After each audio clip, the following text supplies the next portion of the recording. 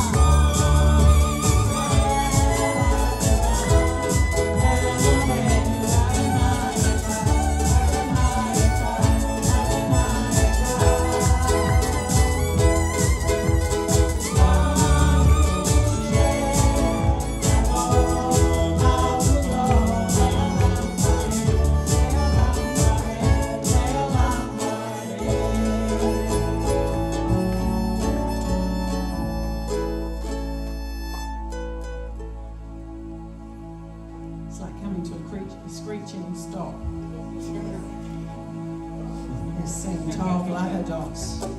And there's room up here for dancing. Thank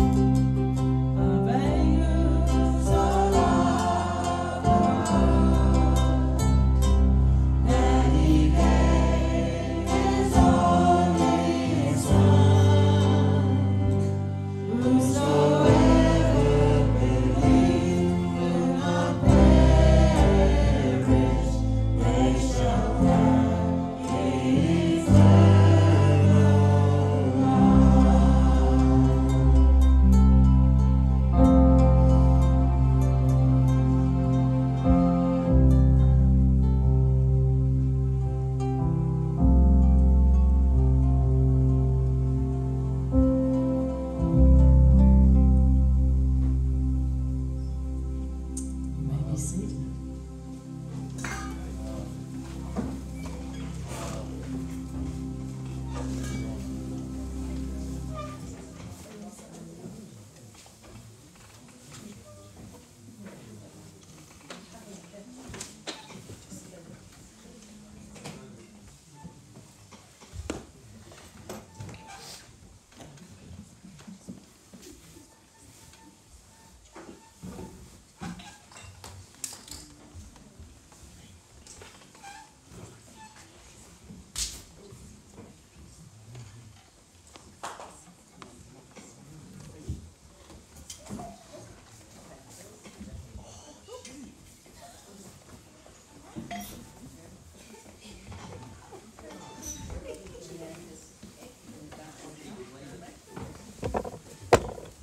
Even if I fear peers, war threatens to start. The love of God is the strength of my life. My mouth will praise you. The sky will sing your deeds, asking in a prayer to achieve the blessing of joy. Let us get to fulfillment in his commandments and never stop. Let us love all, the light and the darkness. Let us shine like a star in space. God, let us grow up.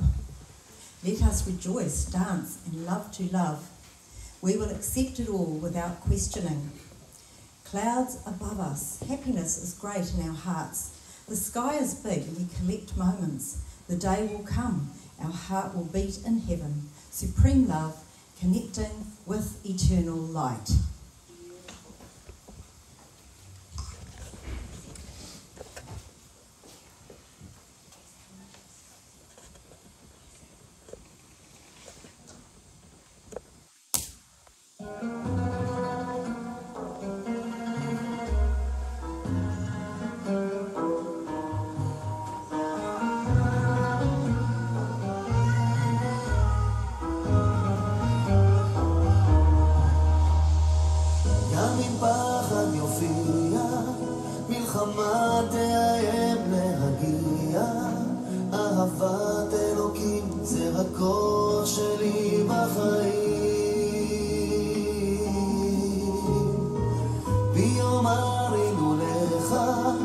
השמיים שרים מעשיך, מבקש בתפילה שנזכה לברכה של שמחה.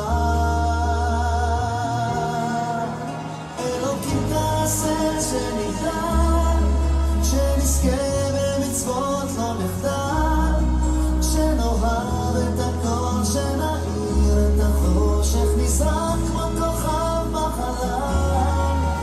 אלוקים תעשה שנגדל, שנשמח ונרקוד ונאהב לאהוב, נקבל את הכל, לא נשמע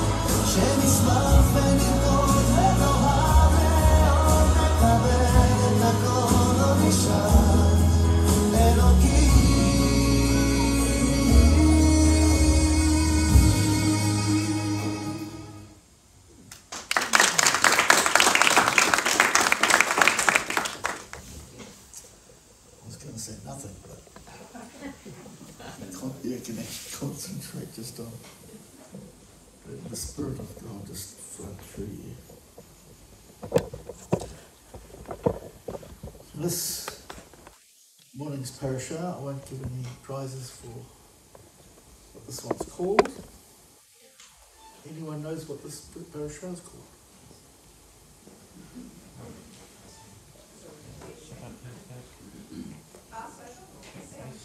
It is. It is. Come on. We might as well go home. There's no prize. That's what the problem is. We've got conditioned these days. Well, the readings this morning are from Shemot, Exodus 33 and 34, and then Isaiah. Yeah, and the Parashah readings a little bit later on. Cool. So we start off with Mr. Barry.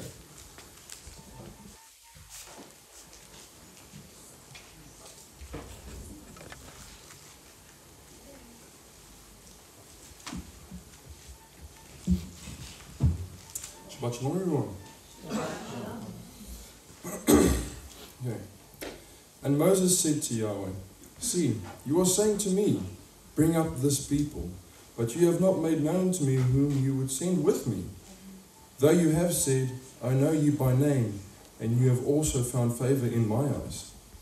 And now, please, if I have found favor in your eyes, please show me your way, and let me know you, so that I find favor in your eyes. And consider that this nation is your people." And he said, "My presence does go, and I shall give you rest." And he said to him, "If your presence is not going, do not lead us up from here. For how then shall it be known that I have found favor in your eyes, and I and your people, except you go with us? Then we shall be distinguished, and I your people, from all the people who are upon the face of the earth." And Yahweh said to Moshe, "Even this word you have spoken I shall do, for you have found favor in my eyes, and I know you by name." And he said, "Please show me your esteem." And he said, "I shall cause my goodness to pass before you, and I shall proclaim the name of Yahweh before you. And I shall favor him whom I favor, and shall have compassion on him whom I have compassion." But he said, "You are unable to see my face, for no man does see me and live." And Yahweh said, "See, there is a place with me, and you shall stand on the rock. And it shall be, my esteem passes by, while my esteem passes by, that I shall put you in the cleft of the rock, and cover you with my hand while I pass by. Then I shall take away my hand, and you shall see my back, but my face shall not be seen."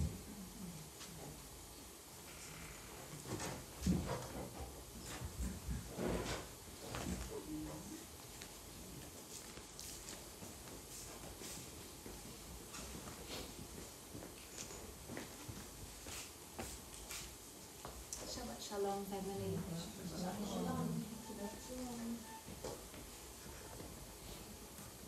Adonai said to Moses, "Carve for yourself 2 tablets of stone like the first ones, and I will write upon them the words that were on the first tablets which you broke.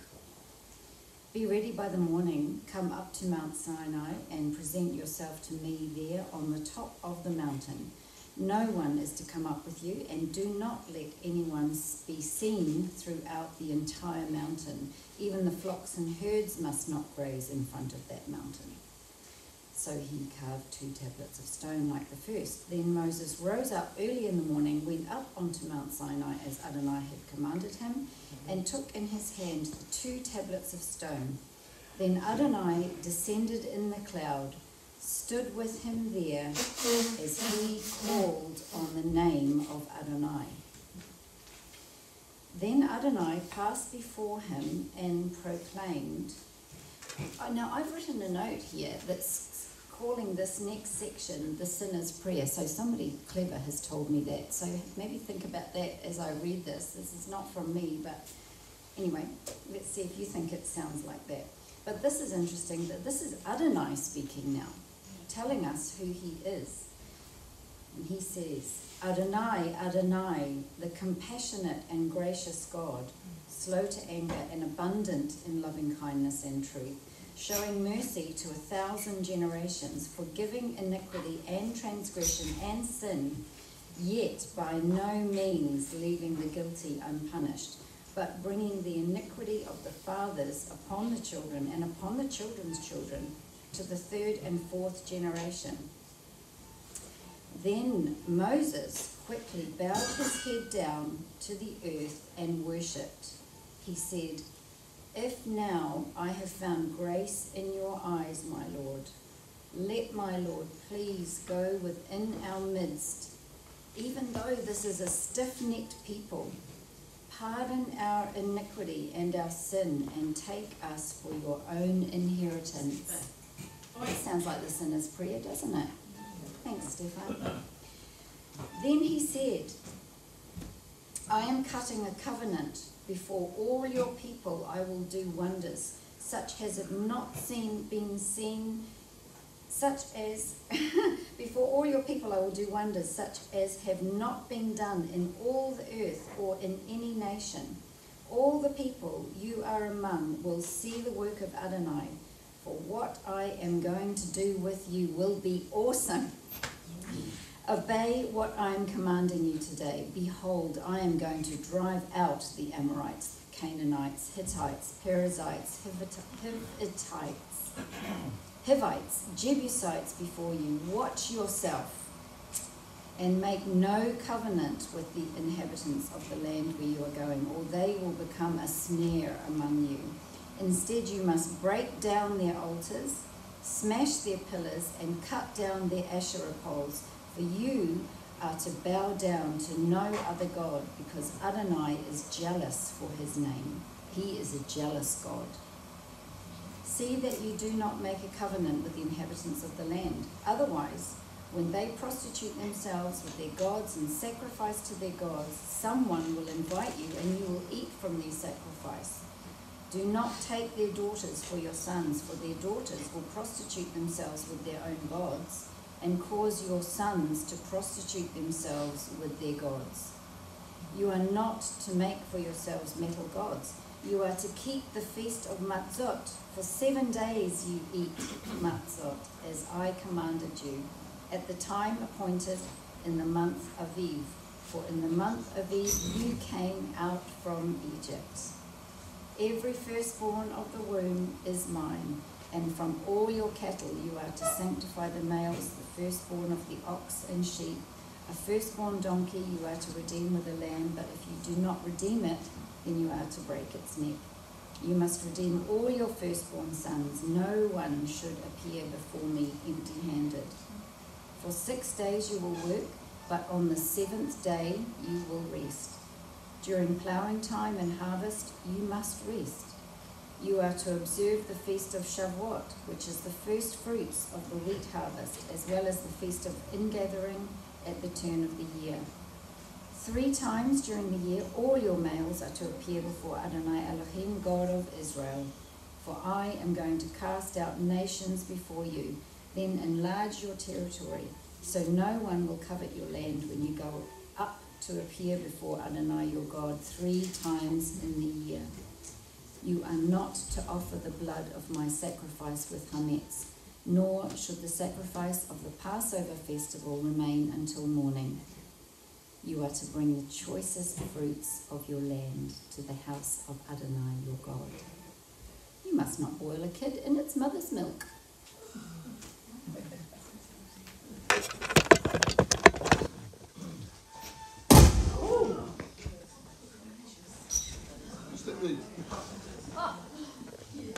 Shabbat Shalom, everybody.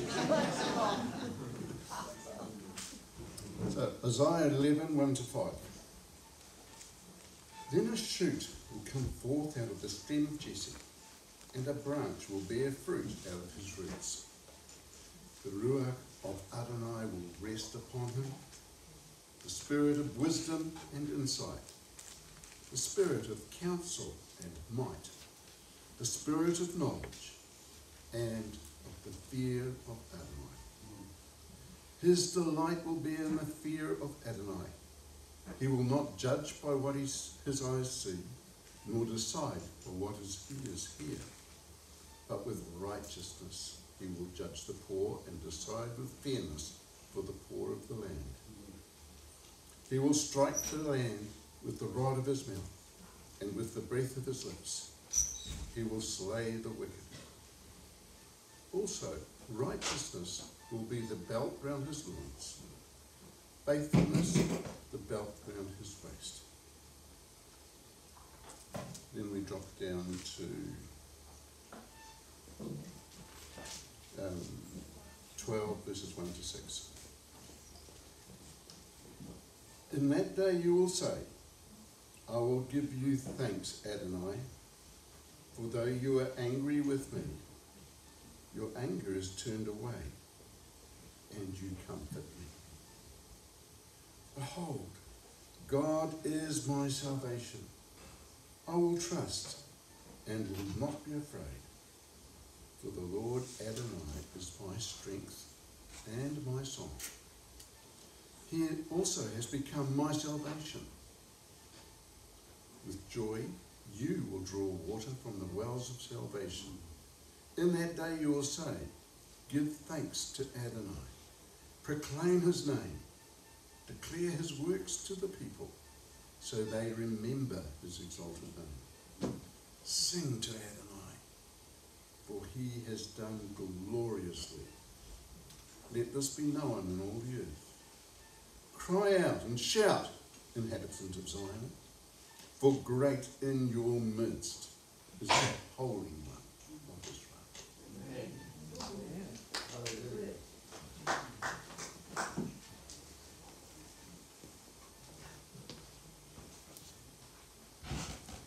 This will make it easier.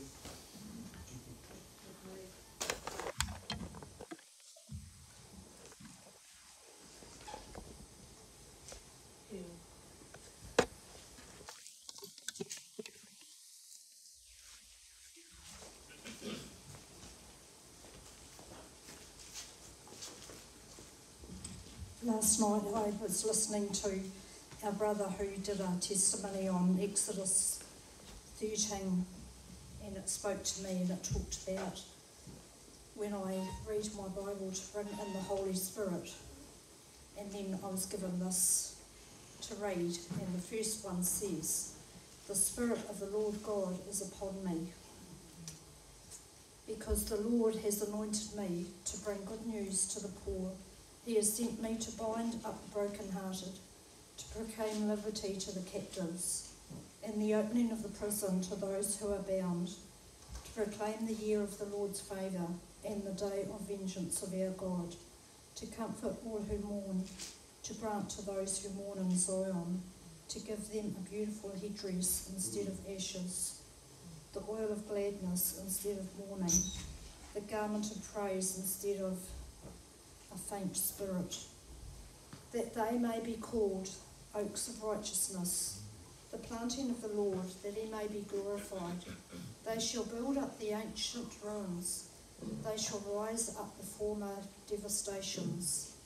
They shall repair the ruined ones, the devastation of many generations. Strangers shall stand and tend your flocks. Foreigners shall be your ploughmen and vine dressers. But you shall be called the priests of the Lord. They shall speak of you as the ministers of our God. You shall eat the wealth of the nations, and in their glory you shall boast. Instead of your shame there shall be a double portion. Instead of dishonour they shall rejoice in their lot.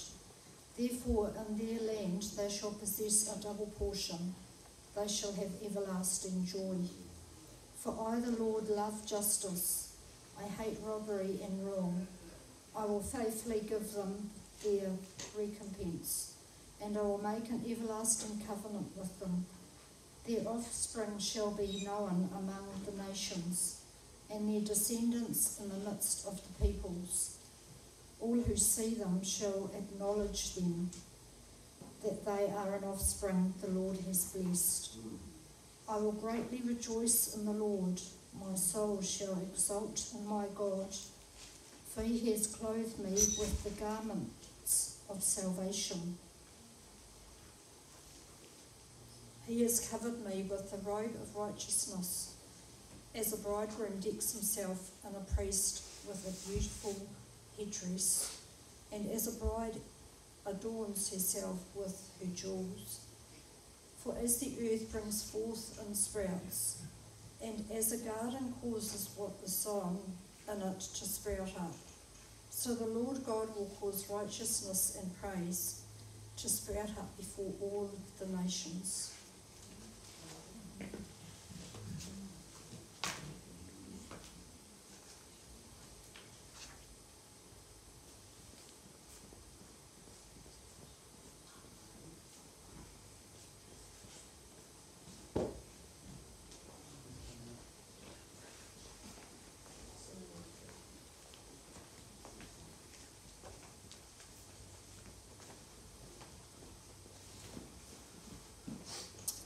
We're going to sing You Are Holy.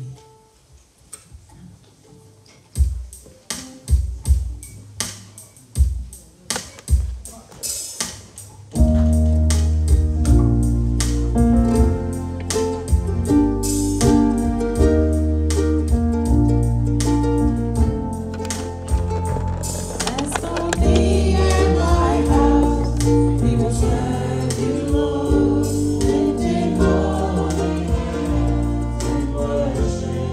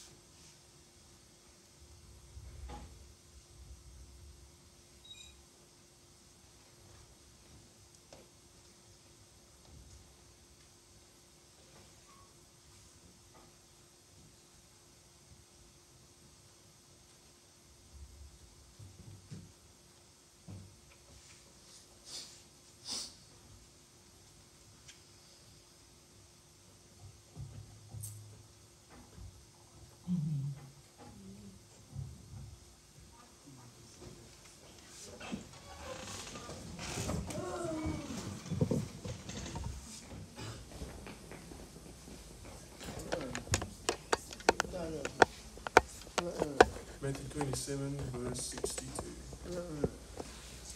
On the next day, which was after the preparation, the chief priests and Pharisees gathered together to Pilate, saying, Master, we remember, while he was still alive, how that deceiver said, After 3 days I am raised. Command them that the tomb be safe guarded until the 3rd day, lest his taught ones come by night and steal him away, and should say to the people, He was raised from the dead. The last deception shall be worse than the first. So Pilate said to them, You have a watch, go, safeguard it as you know how. And they went and safeguarded the tombs, sealing the stone and setting the watch.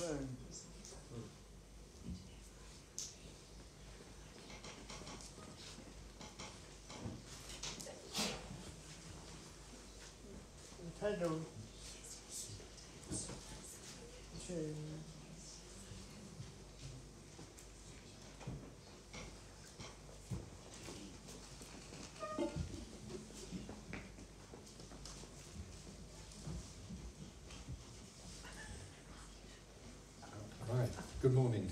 Now, it's from Luke chapter 23, verses 50 to 56. Now there was a man named Joseph, a council member, a good and righteous man. He had not been in agreement with the council and their action.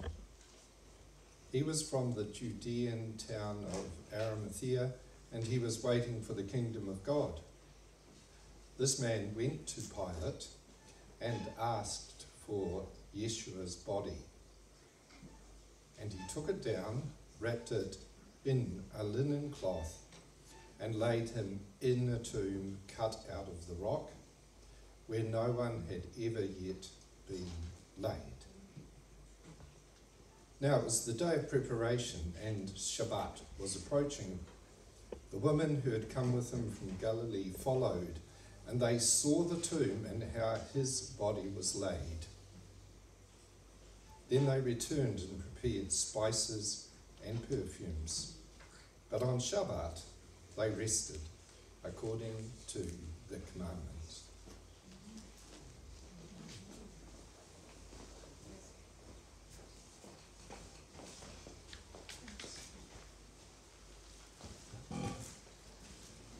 So you're going to get very similar now, but from another passage. So we must need to hear this twice. After this, Joseph of Arimathea, who was a Talmud of Yeshua, but a secret one, out of fear of the Judeans, asked Pilate if he could have Yeshua's body. Pilate gave his consent, so Joseph came and took the body away.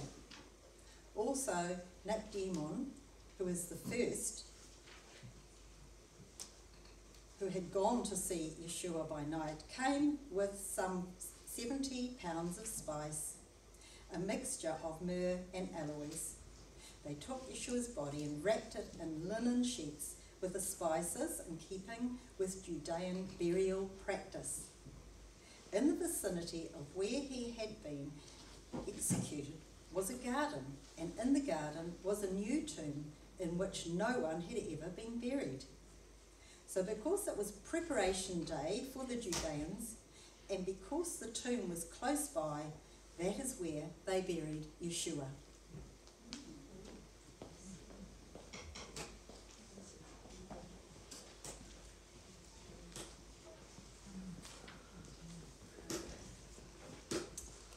At Revelation 1 and verse 17.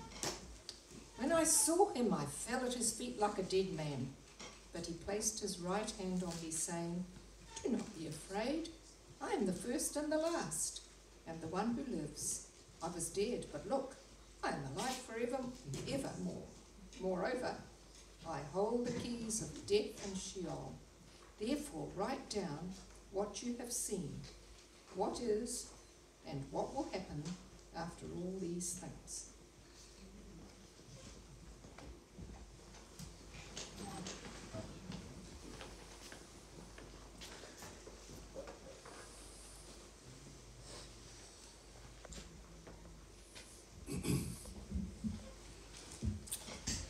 Well, last week's parashah was about Metzora.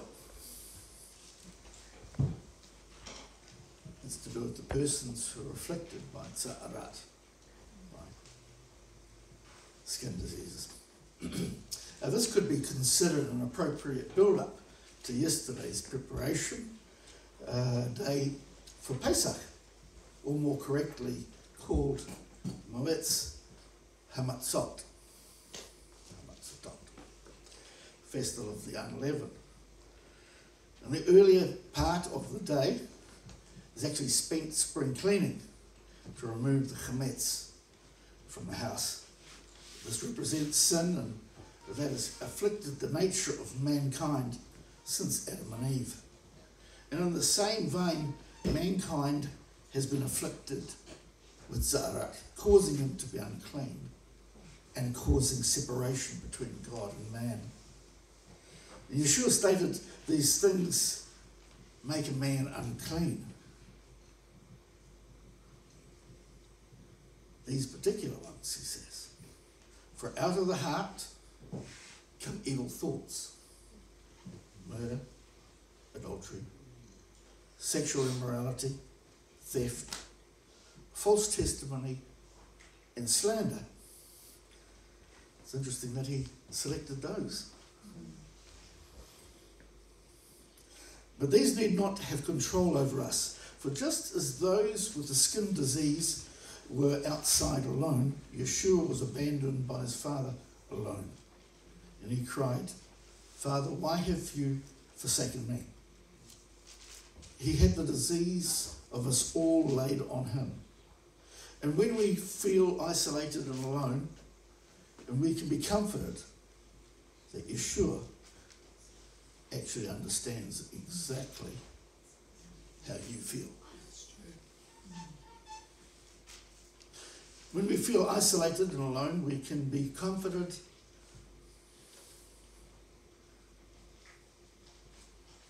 as he understands how we feel.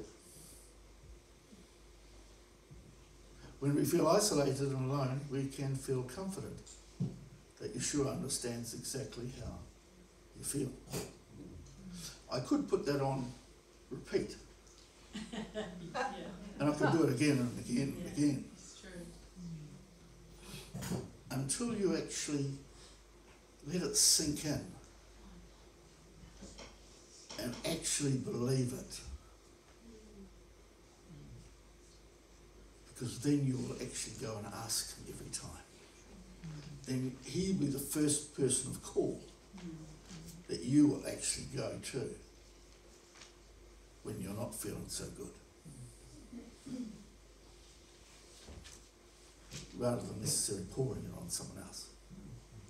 Not that that's a bad thing. But they won't listen in quite the same way. And with quite the same empathy and love and care that Yeshua does.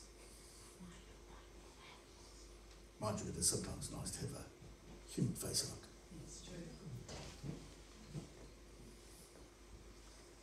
Our uncleanness is made clean because of his love and obedience. Messiah Yeshua will come again to heal all Tza'arat in our world. And on that day, he will be exalted to rule and reign forever upon the throne of David. What a wonderful, joyous Pesach memorial and Anzac commemoration. They're both pictures of freedom that we celebrated this week. With the daily devotions following the happenings that occurred within Jonah's 3 days and 3 nights prophecy. Where Yeshua died for us on Wednesday, late afternoon, 14th of Aviv, just before Pesach, so that he would rise again as Shabbat ends on sundown tonight. And most importantly, we experienced in part what our Hebrew and Sojourner forefathers did. Yahweh's salvation in and from Egypt, and his ongoing preparation and build-up to the ultimate sacrifice and redemption of mankind when Yeshua HaMashiach died. If it had ended there, we would have still been able to say, or would you have still been able to say, Dayenu?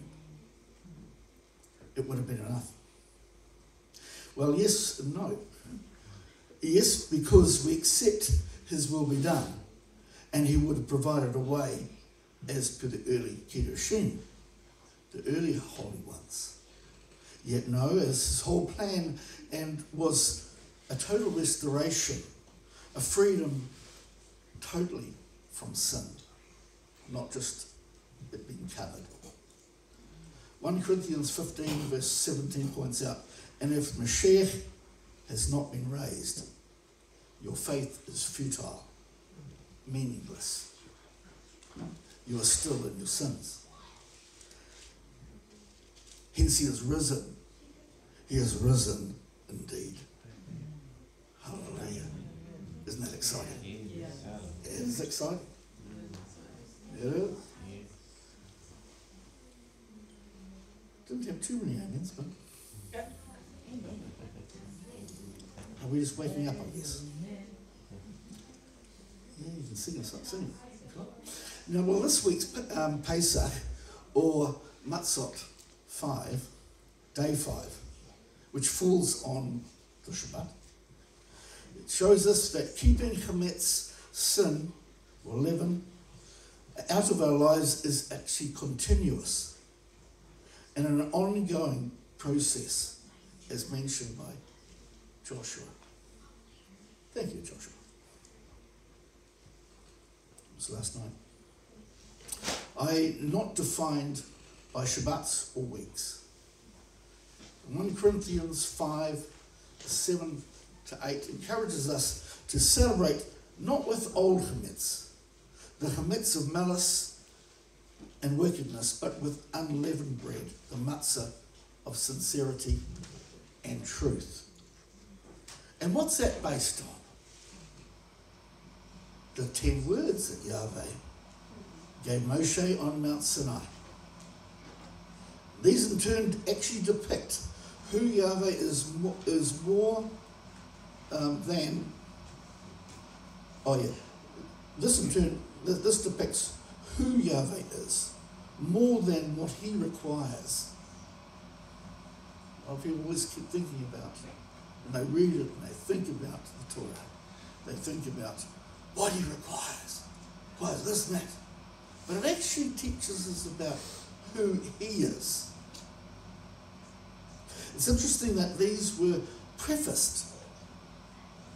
Who knows what the word prefaced means? Comes before. By the attributes of Yahweh. His desire and motives were all about restoring relationship between himself and his highest order of creation, you and me. The imagery of what Moshe did for Israel in Shemot 32, which we didn't read, but it goes before what we were reading, after they sinned with the golden calf, where he offers to make atonement for his people's sins. This is Moshe. Interesting. So they wouldn't be destroyed.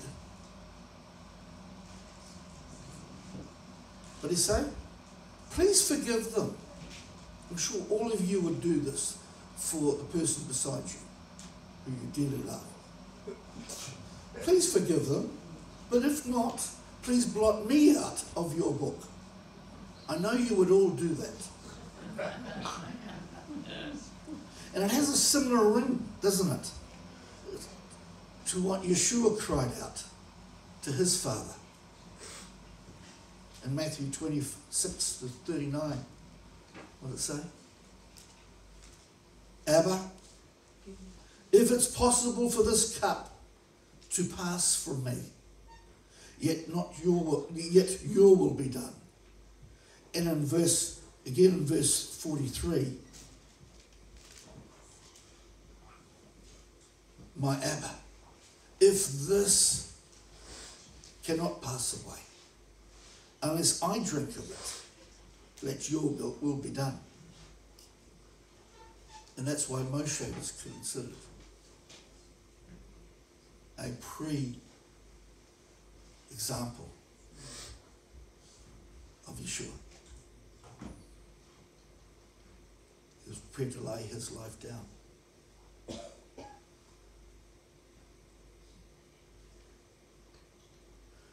And so the die had been cast because they were proving to be a stiff-necked people.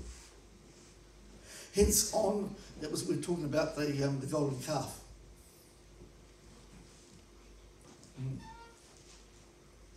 Only to set themselves up for a further exile. Hence they were the stiff-necked people. Hence, on the one hand, having been freed from 400 years of slavery in exile, they went on the next journey of setting themselves up for a further exile of 2,700 years for some of them, some of the 10 tribes of Israel, and 2,70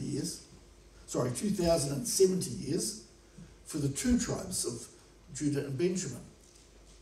And those of the 10 tribes who actually did return with them from Babylon. Yet Isaiah declares that Yahweh will provide a way home for the remnant. And he has. In showing Yahweh's mercy and love, irrespective of the fact they were stiff-necked people. And are. But it is wonderful to know that and see the change that is occurring. There's different ones turning to Yeshua. It's generally not those who are religious. It's more those that don't generally believe anything. They're actually turning because there's an emptiness inside. There's a longing, an ache to be fulfilled. The Hebrew prophet Isaiah, he sheds light on this amazing promise of a future redemption for Israel. And it will also come about in that day that my Lord will again reclaim, a second time with his hand, the remnant of his people who remain from Assyria, from Egypt. You know where Assyria is? No. Persia, Iran is Persia. Do you know where the capital of ISIS was? Mosul. Mosul is very close to where Jonah went to visit. Nineveh. Yeah. Syria. That's the area up that top end. So it keep coming back down through there. From Egypt, from Pathros, from Cush. Where's Cush?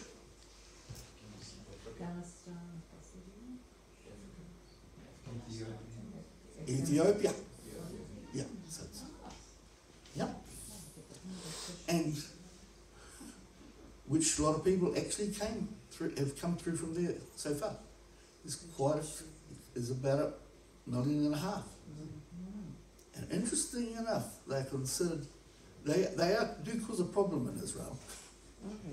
Mainly because they don't follow the rabbinic, the Talmud or the writings, because they went down with what they knew, and it only included the Torah.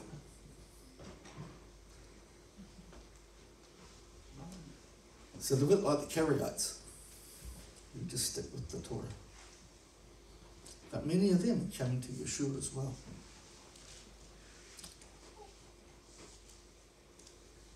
Also coming from Elam, Shinar, Babylonia, Hamath, and from the farthest islands of the sea, New Zealand. Isaiah 11, verse 11. This ingathering of the exiles of Israel has already begun. A sure sign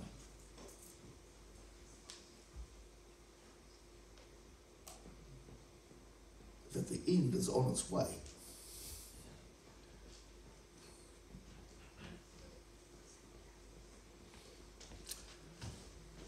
The prophecy of Isaiah 66, 7 to 8 foreshadows the rebirth of Israel, which happened in one day and was fulfilled in 1948. Millions of Jews have migrated to Israel since then. In the future, all the scattered people of Judah will come home from the four quarters of the earth.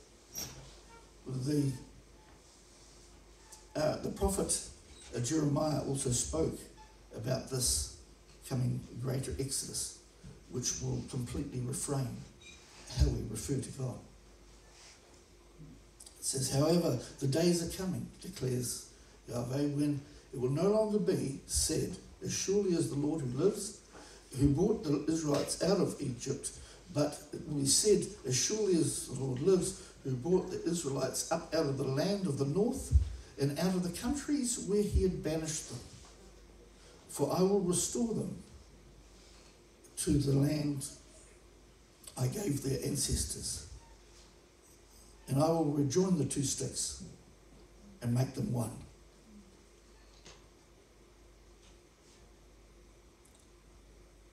Jeremiah and Ezekiel and Zechariah. Jeremiah tells us that at first God will send fishermen for fish, for his people and nations.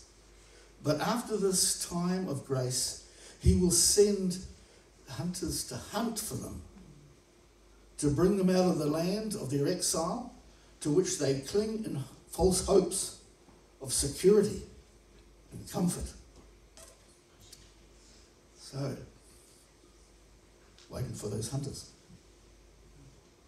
But now I will send, this is in Jeremiah 16 verse 16, that's what it said.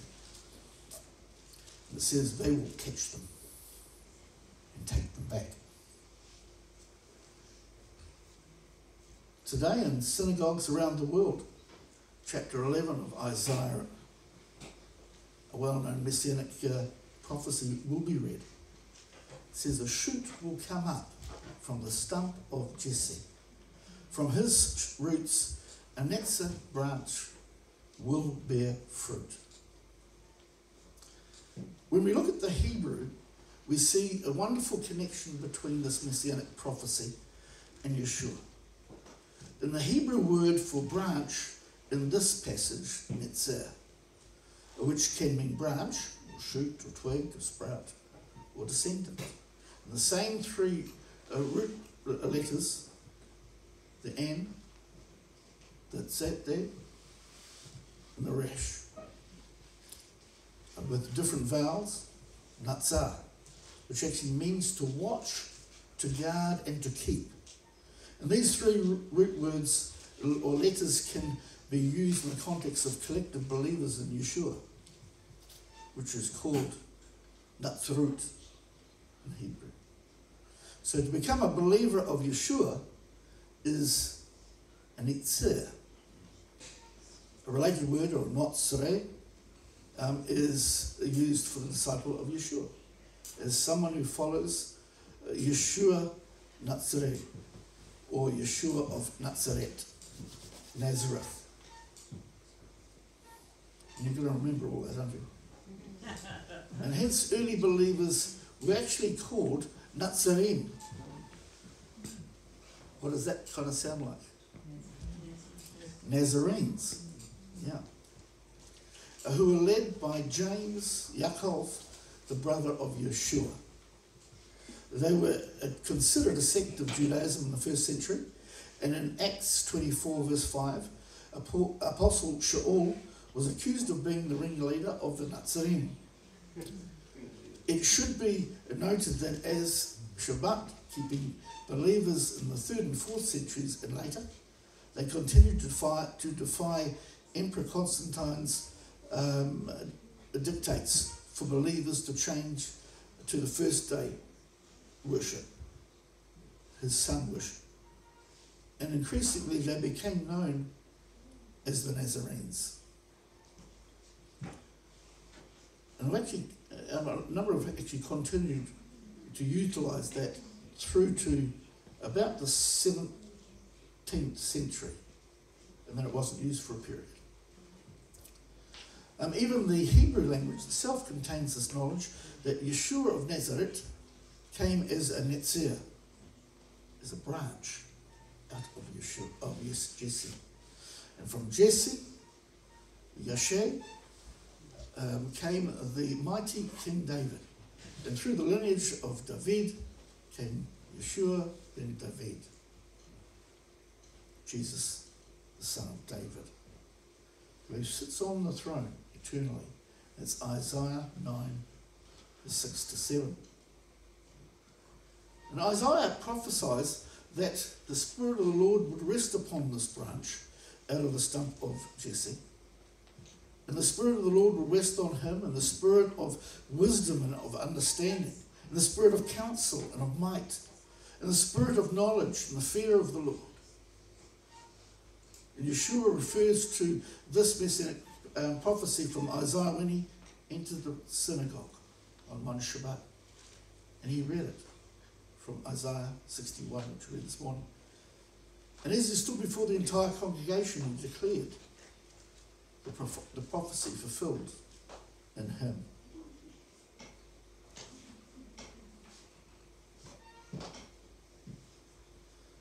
And after he had read it, he rolled up the scroll and gave it back to the attendant. And he sat down, and the eyes of everyone in the synagogue was fastened on him.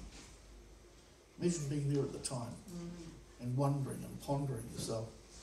He began to say to them, "Today the scripture is fulfilled in your hearing."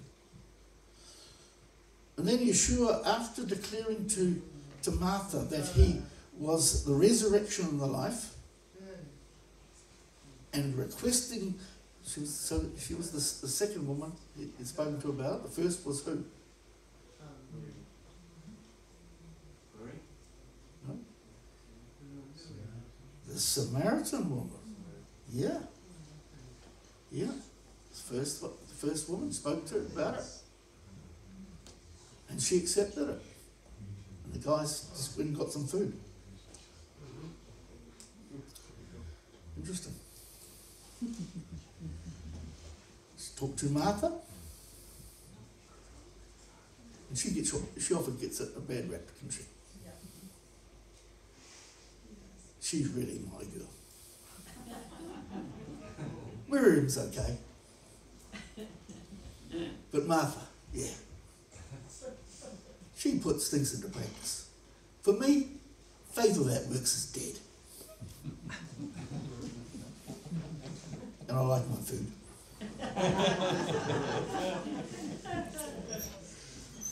But anyway,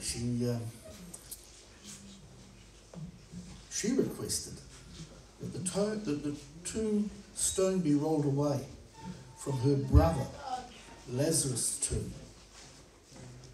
He proclaimed freedom for his friend Lazarus, speaking life into him after 4 days in the grave, foreshadowing what would actually happen to him. That was Yeshua. And he believed, including Martha. But this has also triggered the plot of the ruling Kohanim and the Pharisees.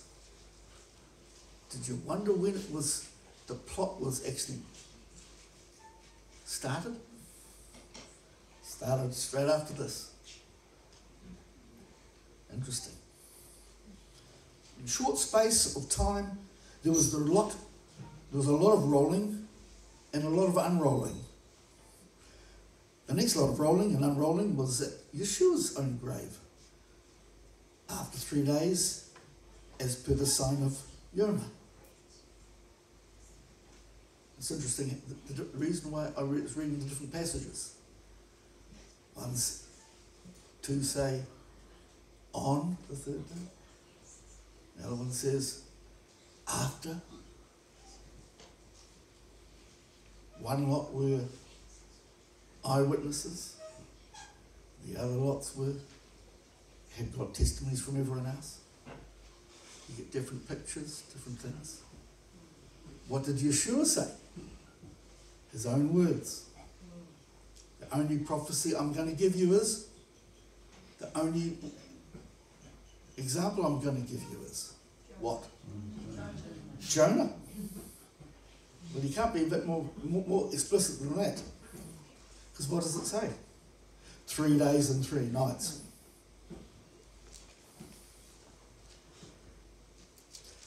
The prophecy, death is swallowed up in victory. Where, O death, is your sting? This was a trigger point that destroyed Satan's plan, commencing the next phase in Yahweh's redemptive plan of restoration. Exciting.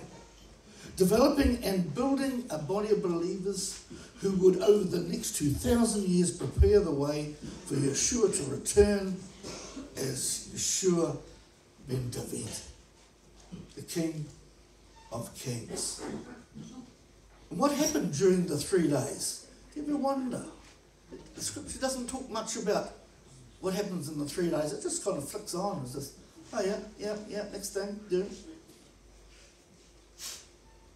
What happened during the 3 days? Yeshua was in the tomb. Was he just having a sleep? Was he just waiting to be resurrected? No, he was on a mission.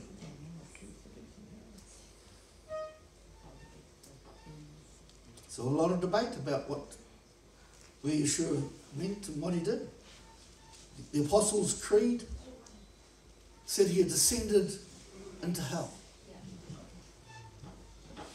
But where's that? What's that? And why? Did he have to go and experience hell? Not at all.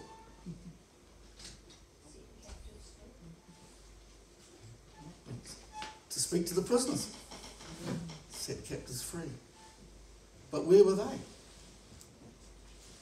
Were they in Hades or were they in the holding pen? Were they in Gehenna? Or were they in Greek? The Greek term is Hades or Sheol.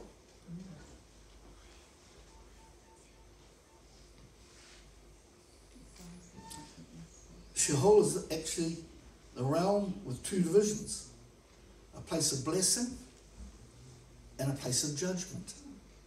You read Matthew 11:23 or 16:18. Luke 10:15, 16:23, Acts 2:27-31.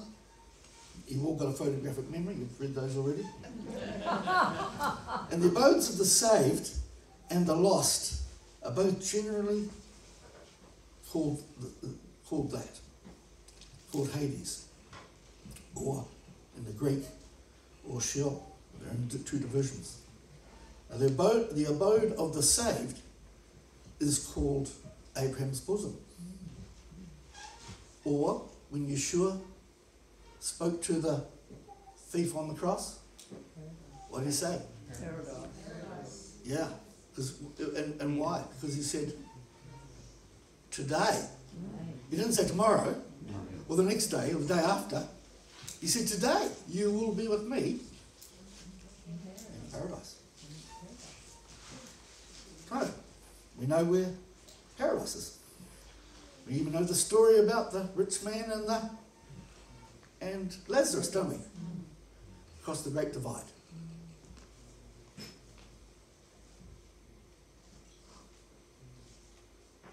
The abodes of the saved and the departed.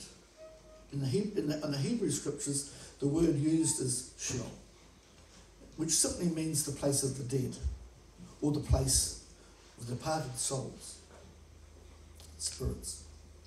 In the New Covenant, Greek equivalent is Hades. The New Testament or New Covenant indicates that Sheol is a temporary place where souls are kept as they await the final resurrection and judgment. There's a lot of discussion and debate, and depends how you have studied it and why you come to your conclusion. You just need to read what the words actually say in the scriptures. And the Holy Spirit will let you know. It's not about whether you'll be saved or not saved. But it's an interesting one. Everyone wants to go to heaven straight off. But it's an interesting one whether or not we do or don't. That's for you to decide. I'm not going to tell you either way.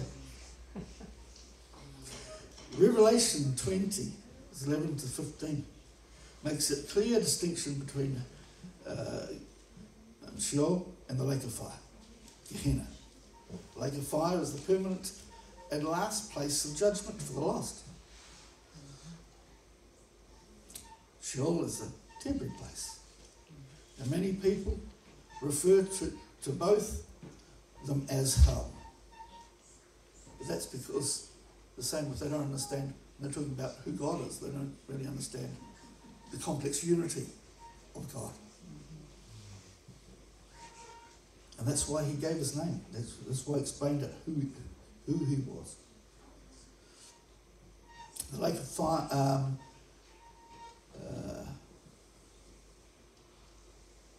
and those that already have been defined to Gehenna, it is a place of torment after his death. It's interesting, and it's about whether your name is written in the book of life. That defines it. Because in the end there will be a judgment, and then there will also be a celebration. One will be by the great judgment throne, and the other one,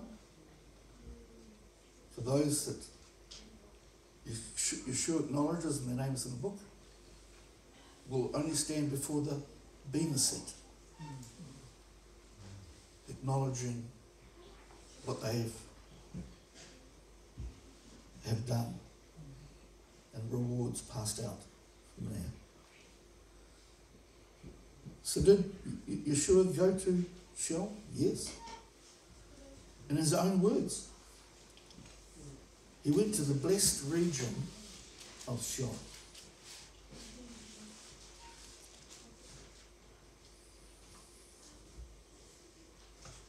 And interesting enough, where did he get the keys from? Did he wrestle it from Satan?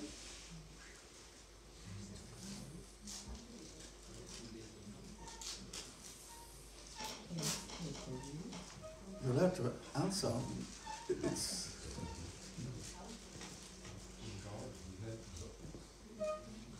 Yeah. He already had the keys. Satan's never had the keys. They always belong to God. God is actually in charge of the whole thing. In actual fact, if you read Jude, it says that a lot of the fallen angels, actually, that's where they were sent. And that's where they remained, locked up. So when people talk about evil angels around all the time, yes, there are some battling in the heavenlies, but the majority are actually locked up. So there's millions and millions and millions of angels of light. So you don't have to worry a thing. If one comes to you and tries to oppress you, and you have the authority of Yeshua, you just tell them where to go. Because all authority is placed in you. So don't worry about that at all. So yes, he had the keys. He's got the keys.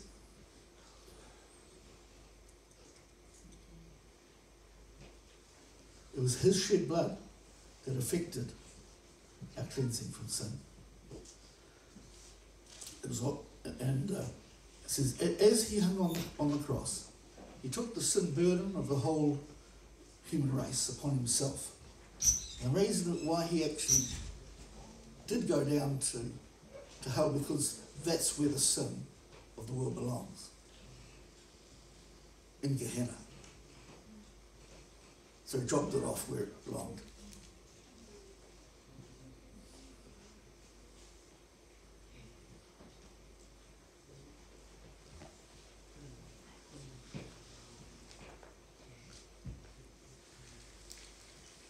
It's interesting also, when he was near his death, he said, "It is finished."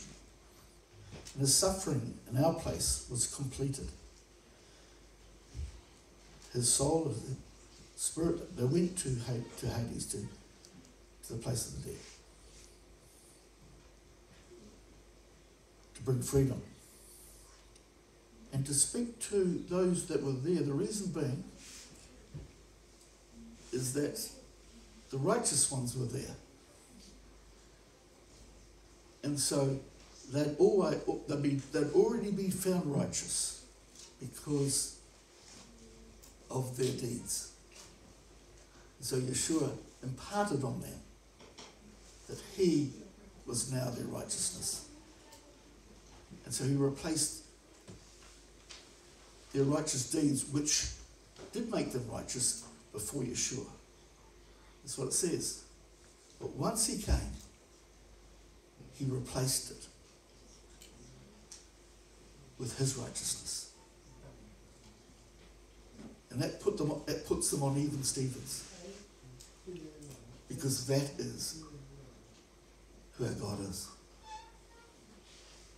He is fair. He is caring.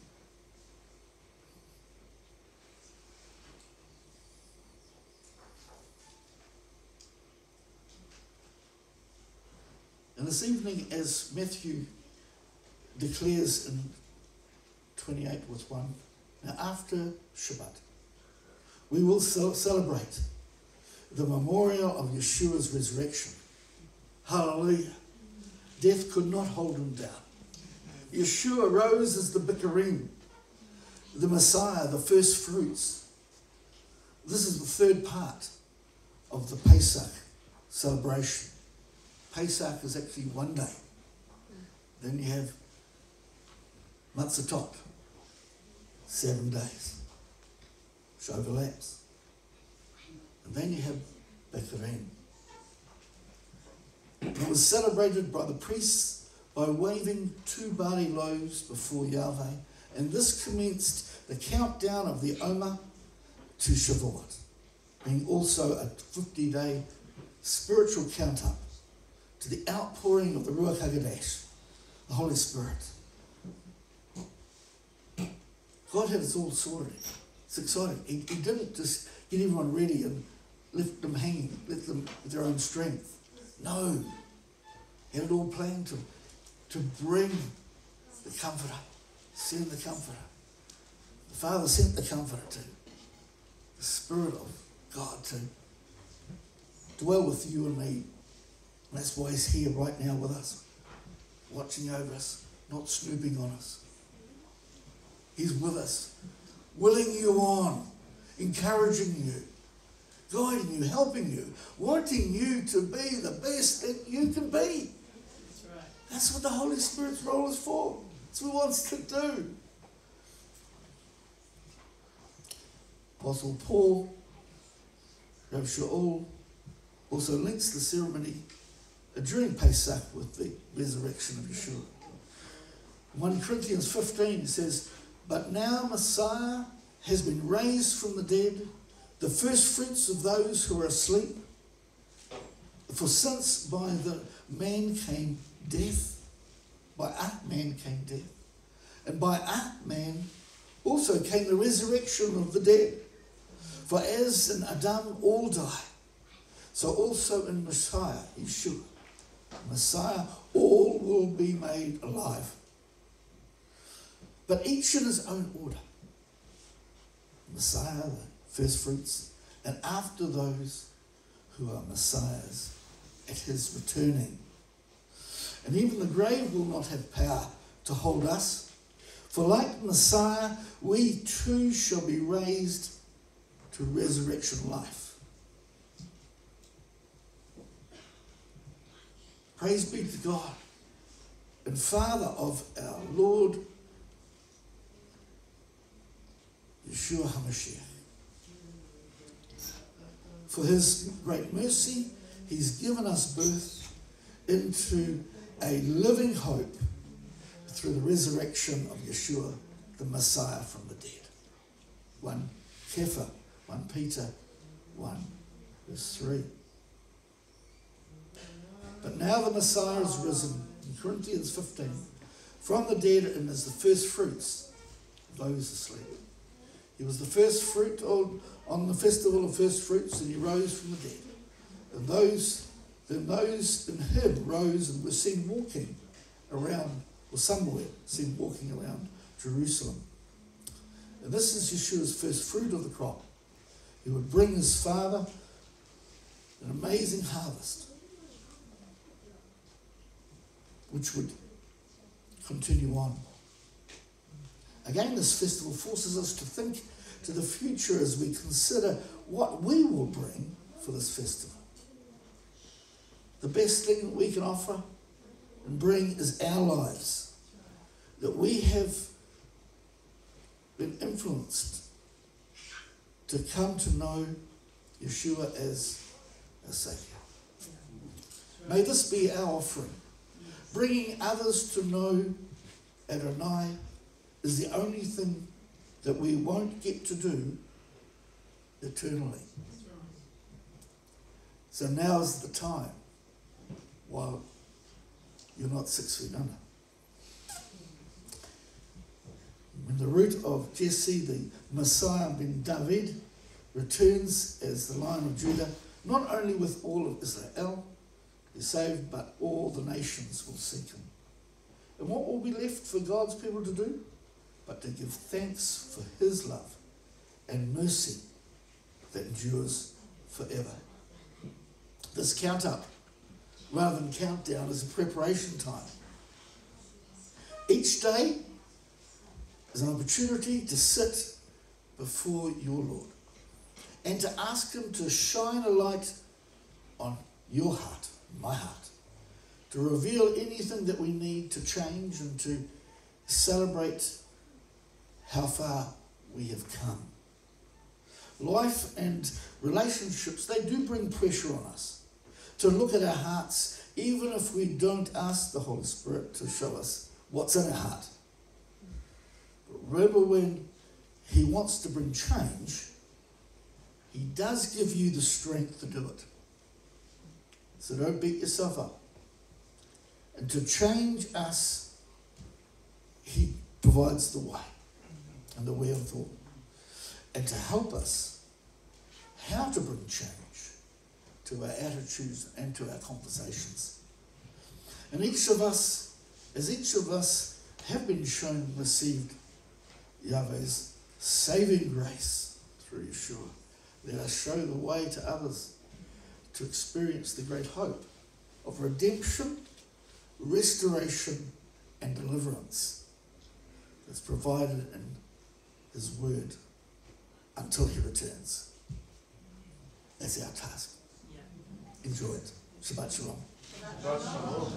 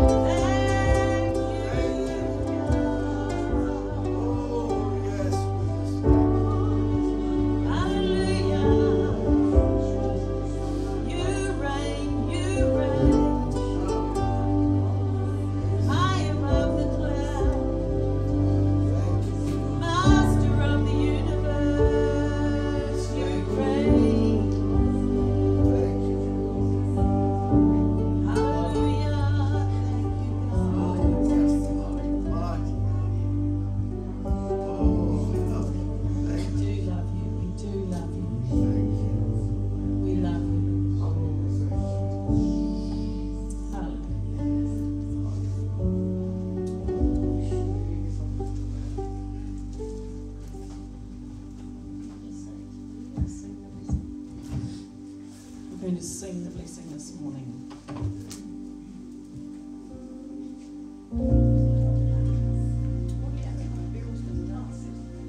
Of course. Got the dancers Bill's going to first. start Passover. Right, we've got a celebration dance to finish, and I didn't really at the beginning know how this was going to fit in, but it really does. It's called Zikra. You think after Yeshua died on the cross, he was wrapped in linen and covered with spices of myrrh and aloes, as was the Judean custom. So we can celebrate his resurrection.